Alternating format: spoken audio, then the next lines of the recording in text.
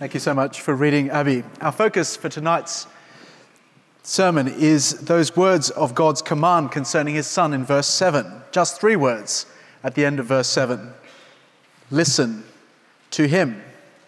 They're great words for us as we begin our year, and they're 3 authoritative words from God the Father about his Son, summing up what it is that he wants for all people everywhere. To listen to the words of his beloved Son, his chosen King over all things. Above all the other voices that are going to be vying for our attention this year, this is the voice to listen to. This is what it is to be a Christian in the end. It is the person who listens to King Jesus. In one sense, they're very easy words. Listen to him. That's all it involves. That's what God wants for us. That's his will for our lives in 2019. But in another sense, these are impossibly difficult words. That is because these words come in the context of what Jesus has just been saying. What we're to listen to is his teaching that has just ended in chapter 8. You'll see a flavour of it there in verse 34 of chapter 8 that we've just had read.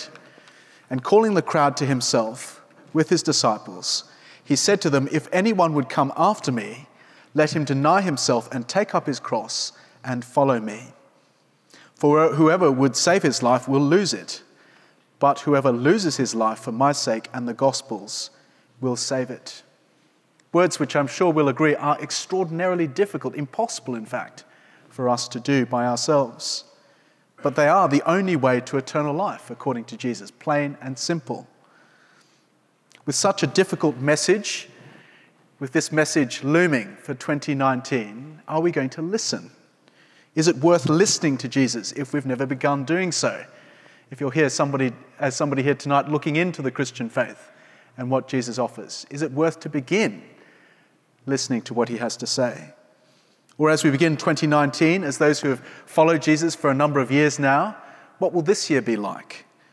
Are we going to continue to listen to Jesus for yet another year? For yet another year to take up our cross, deny ourselves, and follow him? Because in our own experience, we'll know very sadly that that isn't always the case.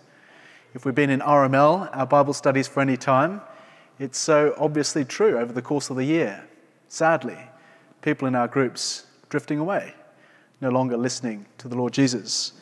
I've been on Facebook recently and had one of those friendship anniversaries, which are obviously very, very significant. But those Facebook friendship anniversaries that remind us sometimes wonderfully of friendships that have gone on for years and years, but of other times people who we once knew, once followers of the Lord Jesus like us, once who were seeking to deny themselves, take up their cross and follow him, but yet now, as far as we are aware, have given up on God's command to listen to him.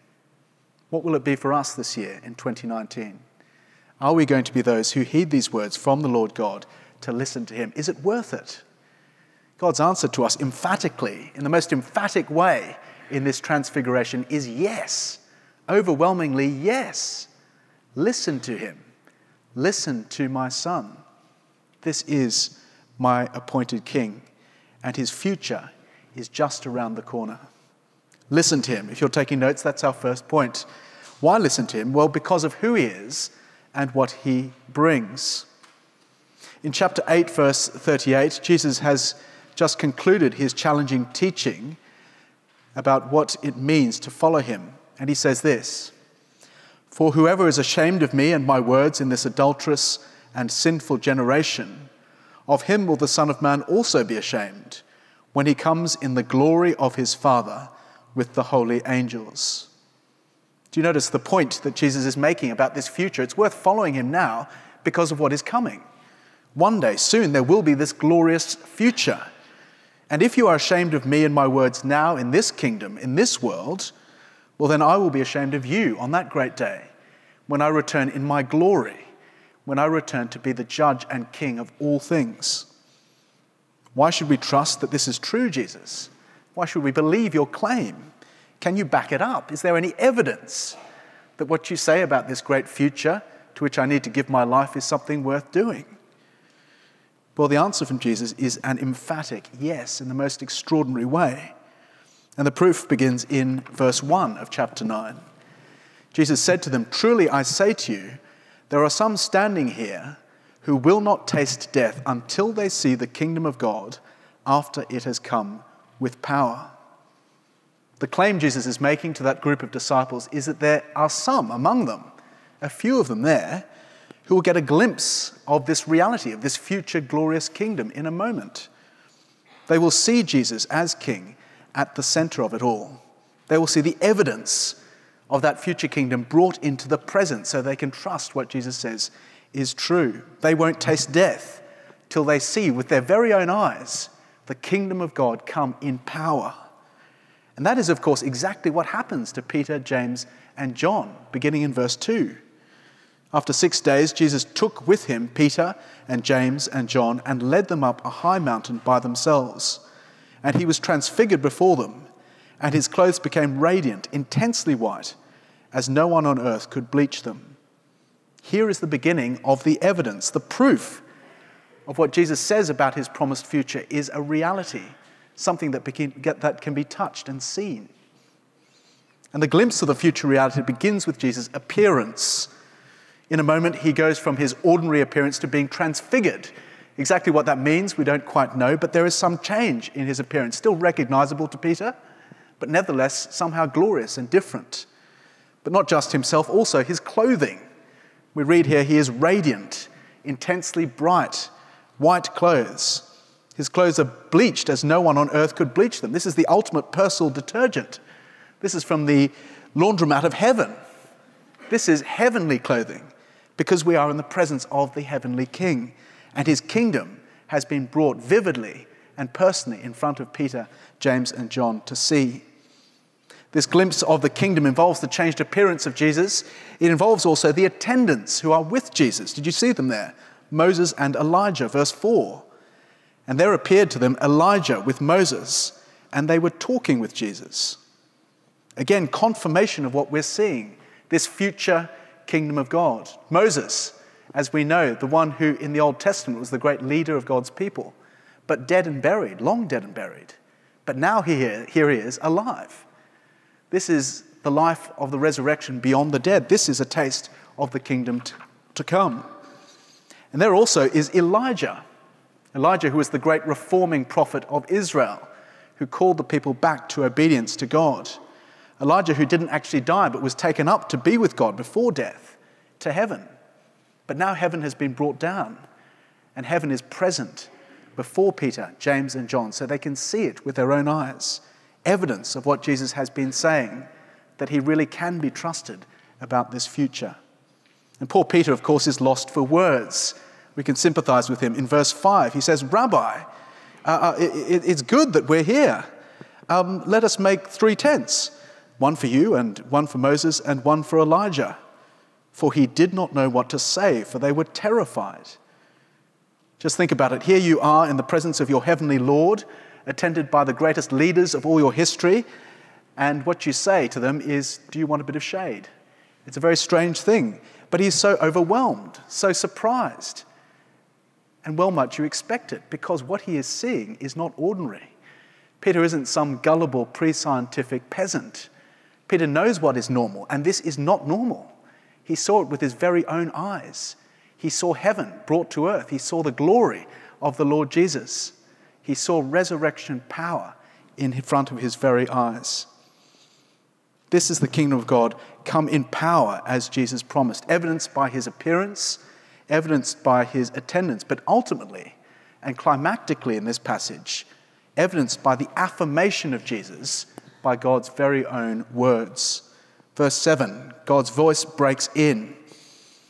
A cloud overshadowed them, and a voice came out of the cloud, "This is my beloved Son. Listen to him." Twining's tea, Walker's shortbread, Ferry washing up liquid, they all have something in common, and that is that they are royal warrant products.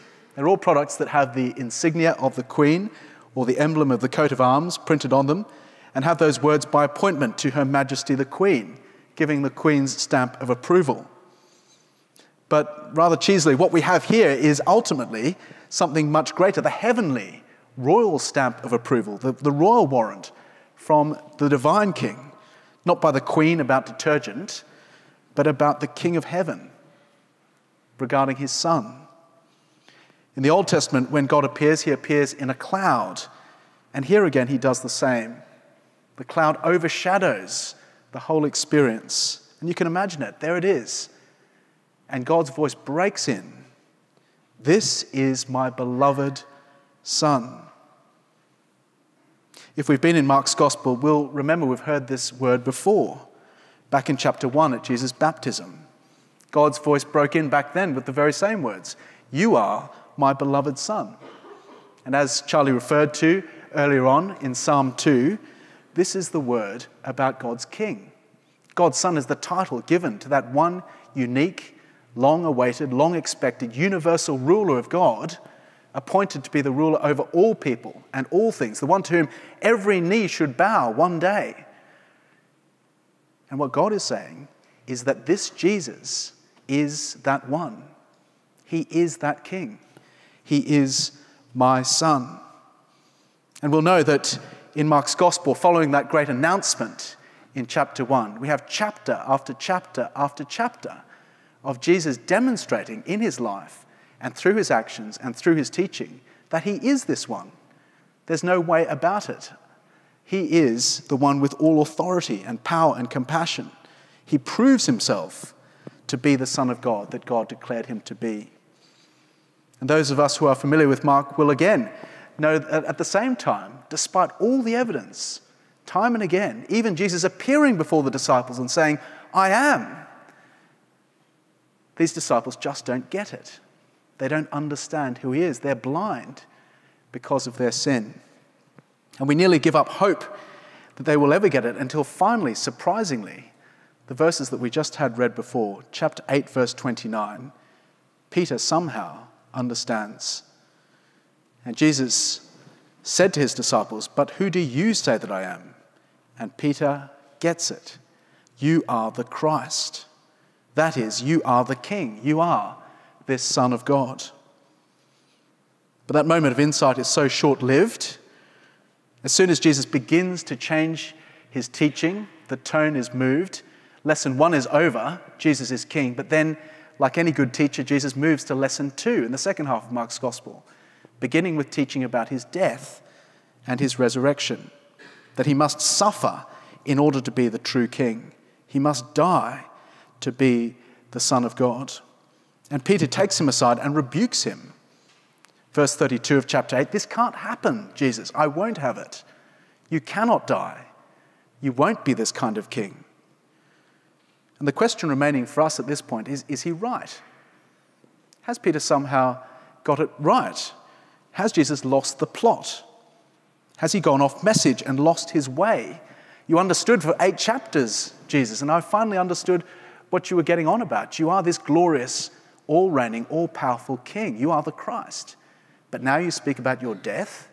Now you speak about your suffering. What are you saying? You've lost it.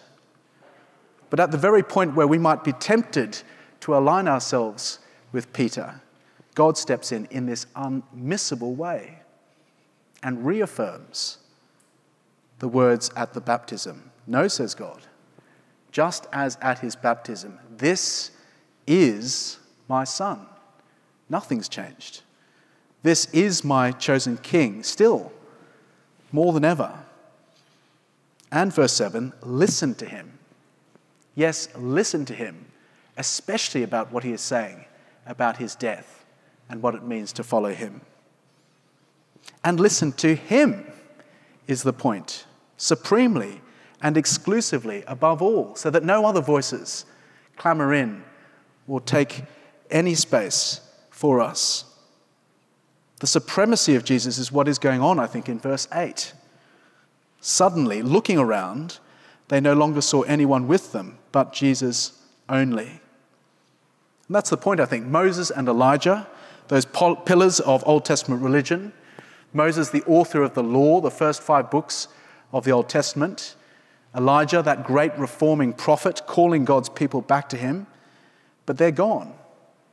And all that is left is Jesus. Listen to him. All of their words were only ever preparation, pointing towards what he had to say. And still Peter doesn't get it. He says, Rabbi or teacher, verse 5. And he seems to want to give them the same accommodation, each their own tent. But God won't have it. No, this is my beloved Son. This is my beloved Son, and only him. Listen to him.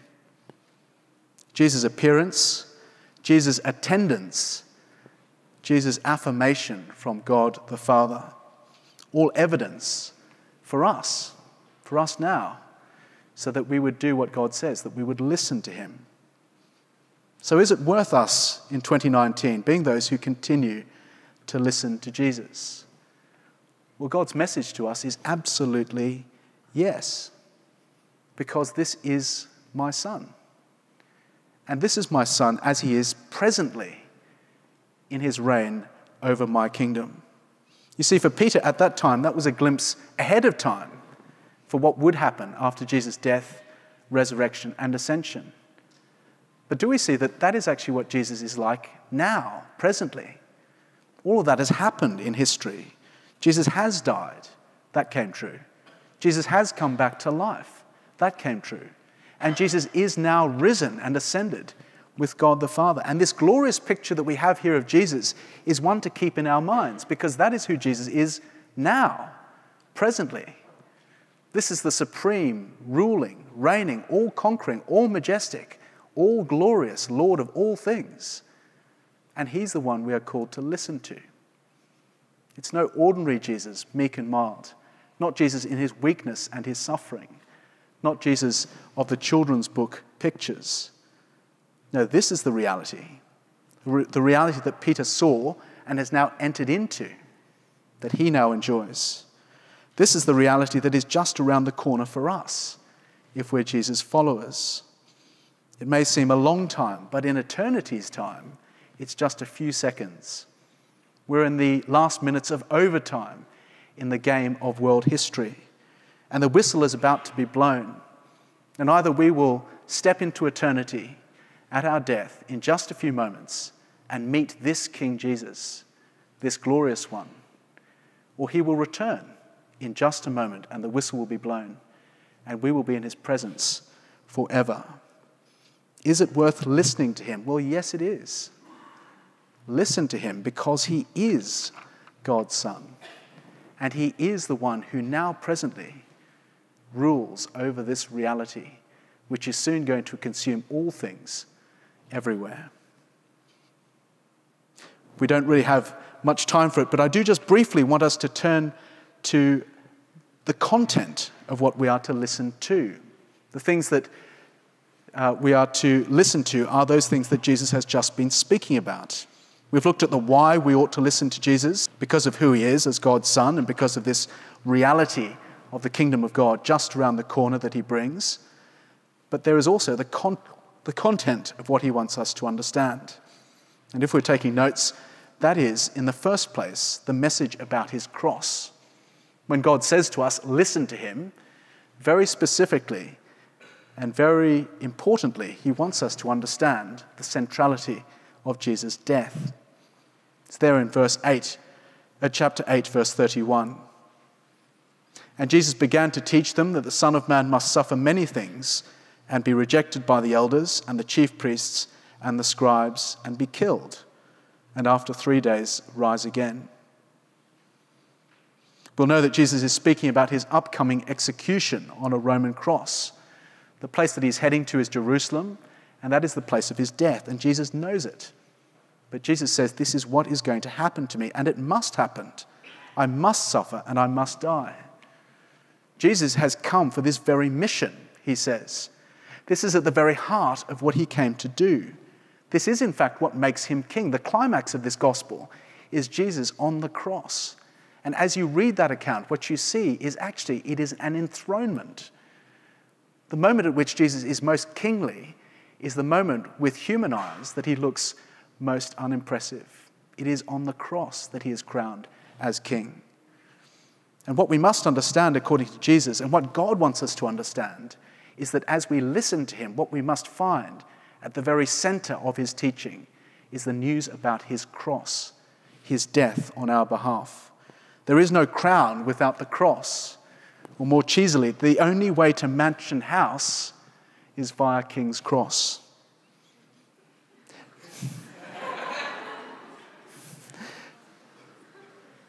Peter hates the idea. Peter hates the idea. And we saw it from his response in verse 32. He takes Jesus aside, as we've seen, and he rebukes the king. I won't have you be king in this way. But Jesus is equally sharp in his response. We'll be familiar with it in verse 33. But turning and seeing his disciples, he rebuked Peter and said, "Get behind me, Satan, for you are not setting your mind on the things of God, but on the things of man." We've got to take note. Any form of Christianity that wishes to bypass the necessity of Jesus' death at its very center, as the very crux of what he came to do and what he teaches and what we need, is merely human. No, actually worse than that, it is satanic. The cross is at the very heart of everything Jesus has come to do, and we hate it by nature. We hate it because of what it says about us, because it says that we need somebody to die in our place. We need somebody to suffer God's judgment for the sins that we have committed. But the point is, as we go on in Mark's gospel, that this death, and only this death, is the way that anyone can have God's wrath satisfied. Jesus is our substitute. He satisfies God's wrath, his just indignation against us for all our wrong, and he satisfies it on Jesus. Before he dies on the cross, we'll know Jesus drinks that cup, the cup of wrath, which is a symbol in the Old Testament of all God's anger against human sin. Jesus asks the Father, is there some other way? Is there some other path that I can tread to be the King, to be your faithful Son? And God says no. And we'll know, if we're familiar with that passage, that Jesus is the one who will drink that cup of wrath to the very dregs.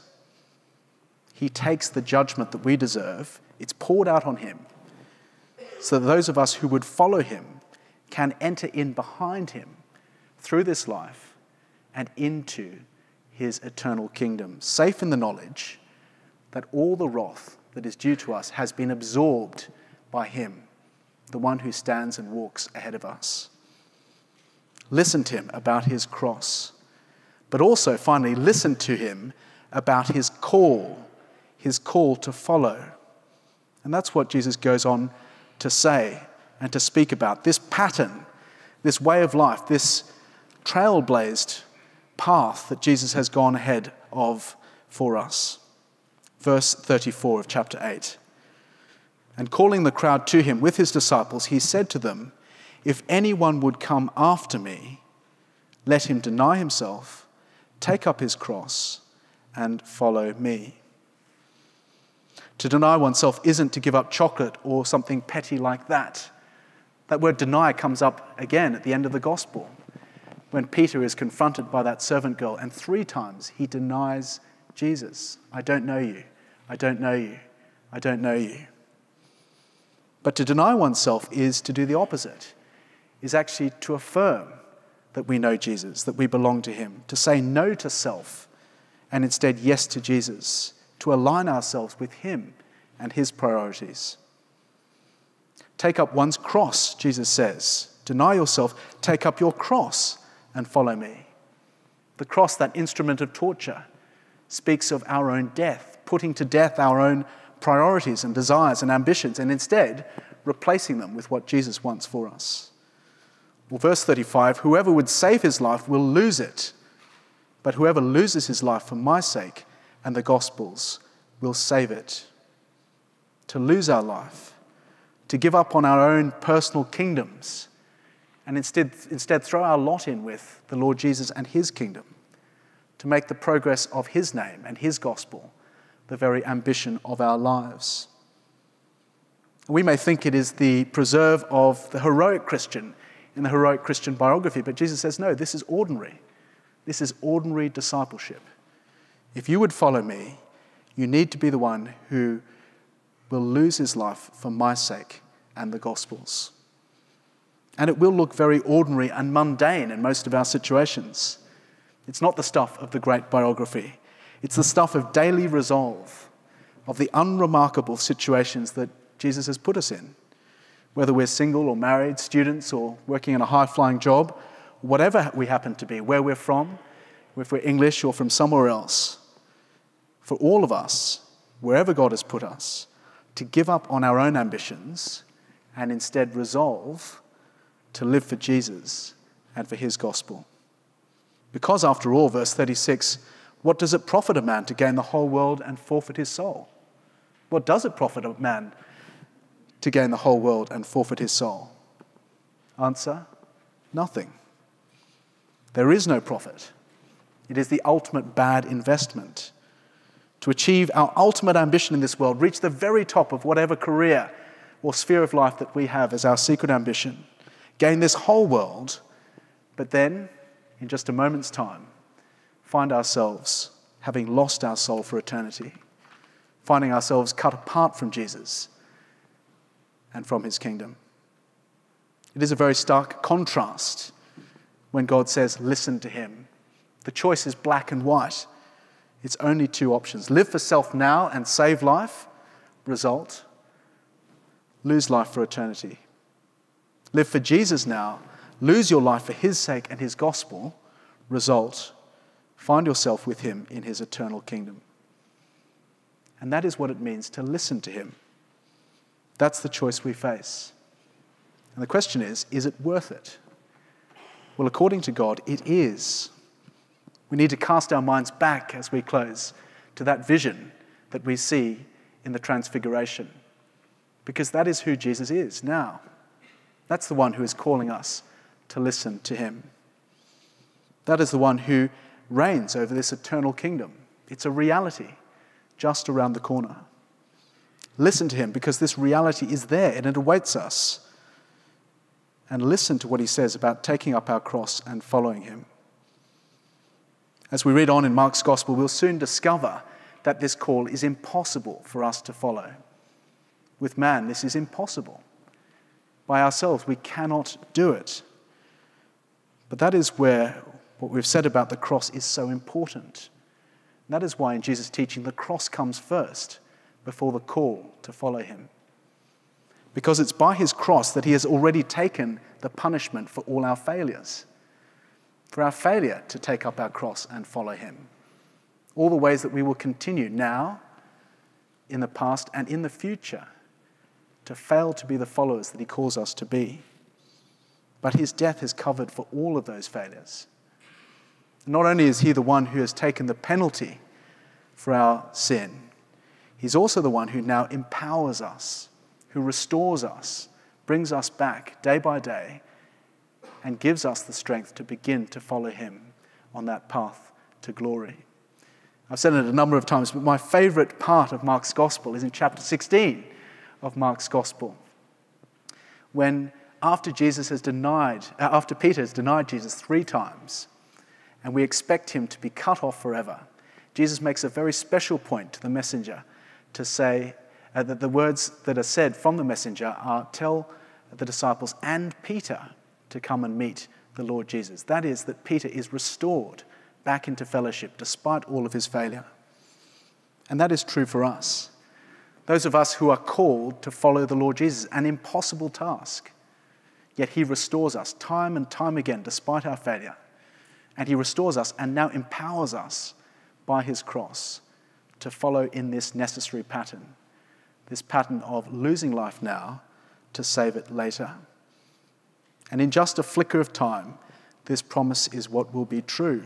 We'll be welcomed into his presence, into his glorious kingdom. And at that time, we'll know that this was true, that it was worth it to listen to him. Is it worth listening to Jesus in 2019? Well, according to God, it is absolutely. This is to be a year where we listen to him, trusting that as we do, we will find ourselves in the presence of this great King in just a moment of time. Let's pray.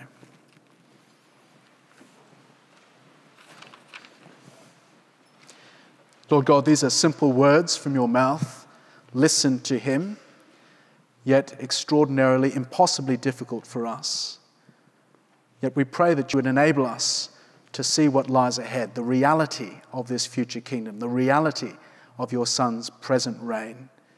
And we pray that this year, in those moments of challenge, that you would cause us to deny ourselves, take up our cross and follow him, knowing that you have in your Son, the Lord Jesus, paid the penalty that we deserve for all our sins, and now empower us to follow him.